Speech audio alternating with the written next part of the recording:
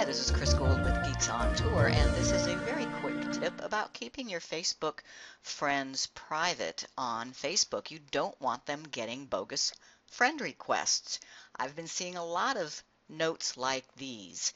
I got a friend request with no picture or other info, so think this is not the real you and thought you would want to know. Or, have you been hacked? I just got a friend request from you. So be aware that not all friend requests are from the person, but how does this happen? The key is to not let your friend list be visible to the public. If it's visible to the public, then any hacker can see all your friends. They can pretend to be you and send them friend requests. So how do you fix that?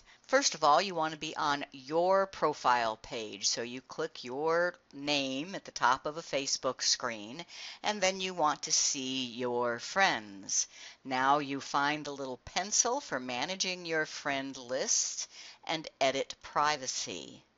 Here, if you see public, this is what is bad. This means that anybody in the world can go to your profile and see your friends. So you want that to be visible to only your other friends. I think that's fine. Or if you really want to be private, you can make it only me.